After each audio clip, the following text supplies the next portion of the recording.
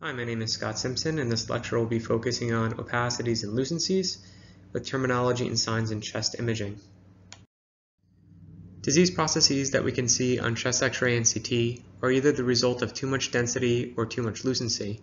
Using accurate descriptors when we find these abnormalities is crucial so that we can synthesize a clear differential diagnosis. Here are some commonly seen opacities and lucencies that we can note on chest X-ray and CT. Due to time constraints, these are the opacities that we'll be focusing on: consolidation, ground glass opacity, atelectasis, and nodules and masses. Let's first talk about consolidation. Consolidation is the result of the disease process such as exudate, rendering portions of the lung solid. When we see consolidation on chest X-ray, this opacity will appear as density, that is too much white. It typically will obscure bronchovascular markings. And because airways run through this area of opacified lung, we may see air bronchograms, that is, air-filled airways running through the opacity. Because this is in a process that's replacing lung architecture with some sort of solid process, this can result in mass effect. On the right-hand image, we can see a chest X-ray where there's some increased opacity in the right mid-lung zone. This corresponds to an area of consolidation.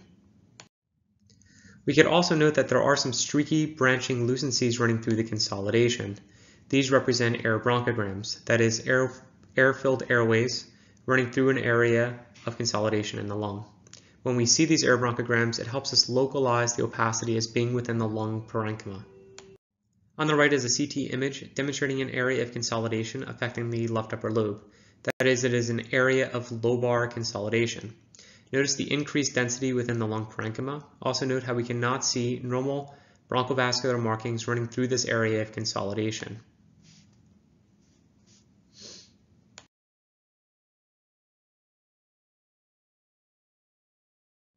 Also notice within this consolidation these branching lucencies.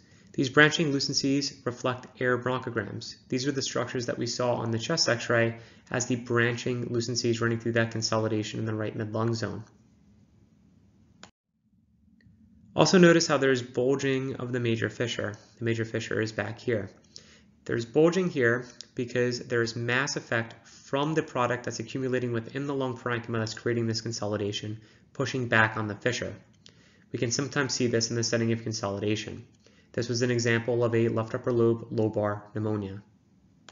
Here are two additional examples of what we'd say as widespread consolidation. We see on the top image multiple areas of dense opacity within the lung parenchyma. On the lower image, these opacities appear predominantly in the dependent portions of the lung. Both of these patients had acute respiratory distress syndrome, ARDS. There are multiple causes for consolidation, both acute and subacute or chronic. Typically, when we see consolidation, the findings are often acute, with the most common causes being pneumonia, aspiration, ARDS, or pulmonary infarction in the setting of pulmonary embolism. Let's compare consolidation now to ground glass opacity. Ground glass opacity on CT appears as areas of increased lung density that does not obscure or distort underlying bronchovascular markings. On the right-hand image, we can see that there is an area of increased lung density throughout the left upper and lower lobes. The area of more lucent lung down here is actually normal lung. All this area in here represents ground glass opacity. This could be the result of partial filling of air spaces, similar to consolidation. However, ground glass opacity could also be the result of interstitial thickening, that is, lines within the lung that are too small to resolve by CT, and because they're too small to resolve by CT, they blend together to create kind of a hazy appearance of the lung parenchyma. There are also some additional causes of ground glass opacity, such as partial collapse of alveoli, that is, incomplete atelectasis. You could also see increased lung density, that is, ground glass appearing, from the result of increased capillary blood volume. Typically, when we think about ground glass opacities, we typically attribute them to either partial filling of alveolar air spaces or interstitial thickening. On the right-hand image, we can see again all this ground glass opacity. Let's blow up one area to get a closer look. The zoomed-in image again demonstrates the ground glass opacity as this generalized vague area of increased density within the lung parenchyma. Again, notice how it does not distort or obscure underlying bronchovascular markings, and then contrast this to the more lucent appearing normal lung on the left-hand side. Here's a CT example where we can see that there are patchy areas of ground glass opacification within the left lower lobe. This is an example of someone that had a pneumonia. Ground glass opacity is typically a term that's reserved for CT imaging. However, when ground glass opacity is present on CT imaging, we could sometimes see that on chest radiograph. This is an example of someone that had diffuse ground glass opacities on CT. On chest X-ray imaging, you can notice that there's these vague areas of increased lung density that's seen bilaterally in a perihilar distribution. This patient had HIV and was diagnosed with PCP pneumonia. Causes of ground glass opacity are again easily divided as to whether or not they are acute or subacute, similar to consolidation. There are multiple causes that are listed here. In the acute setting, some common causes that we consider are pulmonary edema, hemorrhage, pneumonia, particularly some of the interstitial pneumonias such as PCP or viral pneumonias, and acute lung injury. On the subacute or chronic side, we consider some interstitial lung diseases. To go further into detail at this point would be beyond the scope of this lecture. Let's now talk about atelectasis, another cause for lung opacity. As opposed to consolidation or ground glass opacity, which may represent interstitial or alveolar filling, atelectasis is the opposite. It represents normal but airless lung. Atelectasis could either be subsegmental, that is involving a subsegment of a lobe, can be involving a whole lobe, such as lobar atelectasis, or involve the entirety of one lung, so whole lung atelectasis. On the right-hand image, we have a chest X-ray that demonstrates areas of increased lung density at the bases. Notice how these base opacities appear as streaky opacities, that is, they appear somewhat linear. We can see this here on the right. We could also notice them on the left. This is what we call subsegmental or plate-like or discoid atelectasis. We see this very commonly in the setting of low lung volumes, which you note that this patient has. Here's a zoomed in image of the right lower lobe, and again we can see these streaky opacities of increased density at the lung base. These again represent areas of subsegmental atelectasis, that is airless lung. On this chest X-ray, we notice that there's an area of increased opacity seen in the right upper lung zone. We also notice how the fissure, the minor fissure, is being pulled up towards the opacity. This is because there's volume loss. Also notice how the opacity is very uniform in appearance. This is an example of right upper lobe lobar atelectasis. That is, the whole lobe is collapsing. This is a different appearance from what we saw previously with subsegmental atelectasis.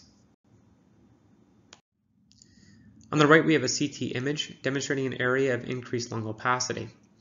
Notice how the major fissure on the left is pulled towards the abnormality. The major fissure on the right is difficult to see in this image but lives in this area back here. On the left, it's been moved up towards the opacity, again indicating volume loss. This is what lung looks like when there's no air inside of it. It looks like a solid organ. This is another case of upper lobe atelectasis, but on the left. This was the result of a centrally obstructing tumor. This is a coronal contrast-enhanced chest CT. We know that it's contrast-enhanced because we can see bright vessels. This is an example of left lower lobe lobar atelectasis. Notice how there's opacity within the lung with the fissure being displaced towards it. Also notice how the vessels are all clustered together. They're clustered together because the lung is airless. There's less volume there, so the vessels are close together. Compare this to how the vessels look within the normal lung parenchyma. See how evenly spaced they are. They're further apart. In the atelectasis, the vessels are all close together.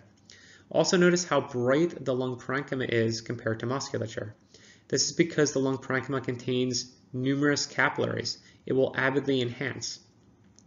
Atelectasis, therefore, we expect to enhance, as opposed to consolidation, which would not enhance. Remember, consolidation usually reflects areas of disease process filling alveoli, and we typically don't expect that process, such as pus from pneumonia, to be enhancing.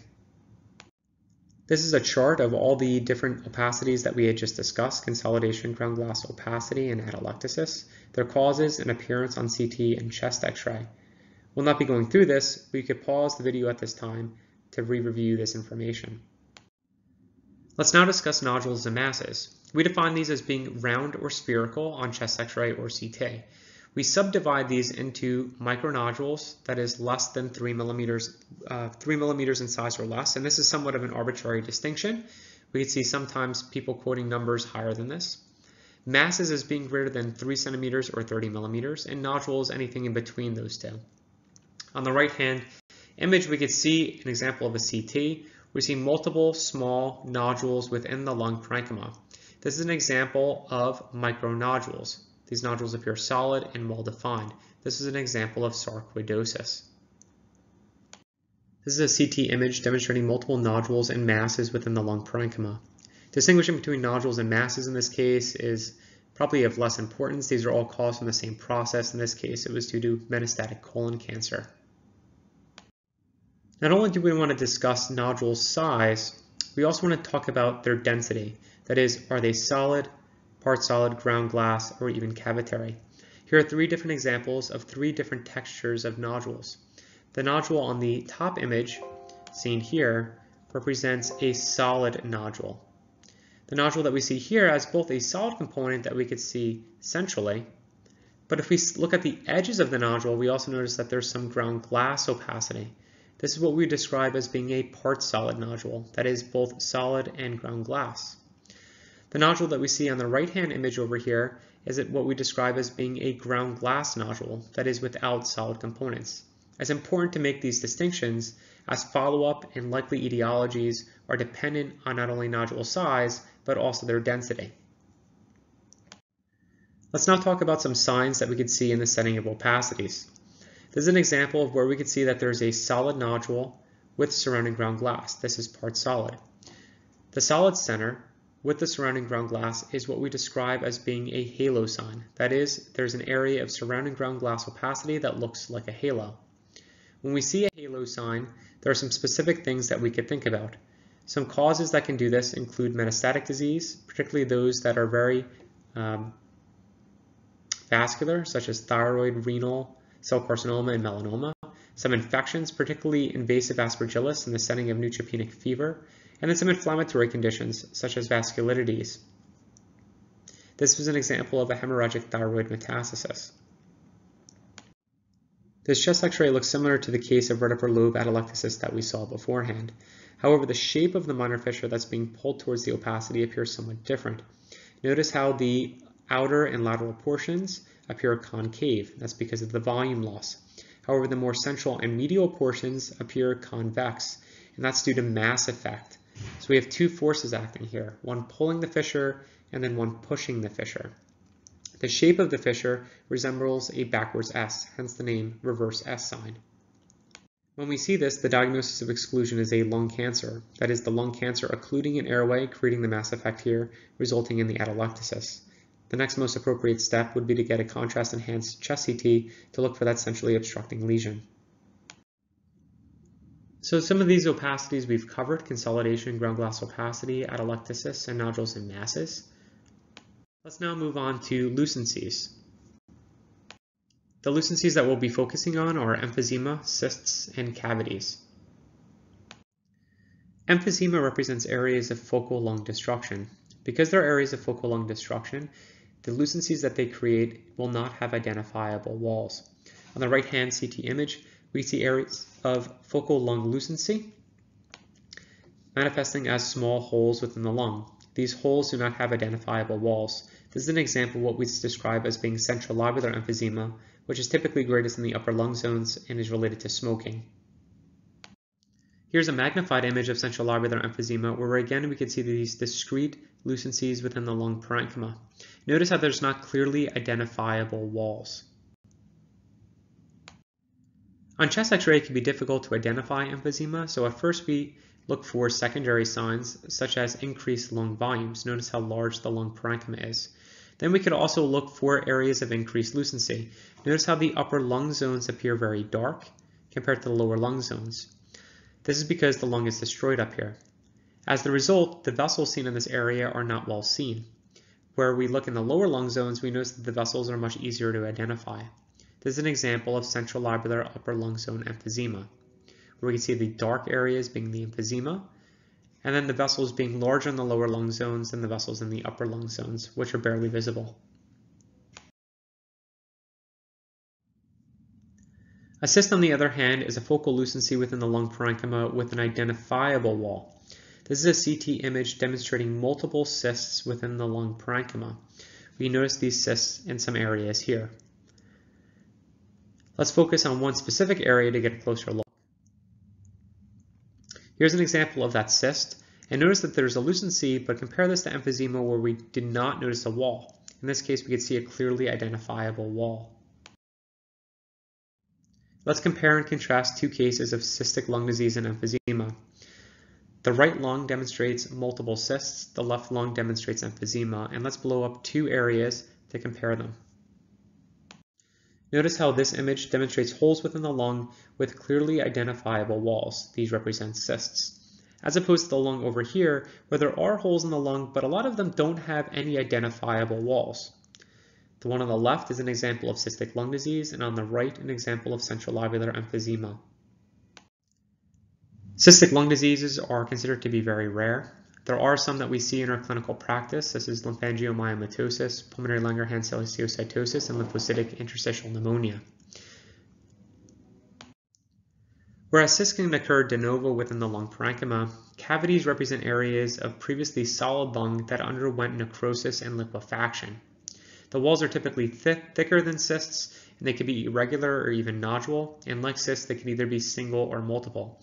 This is a CT image where we can see that there's an area of lucency within a solid opacity. The solid opacity underwent necrosis and then cavitation. This is an example of a cavitary mass within the lung parenchyma representing a squamous cell carcinoma.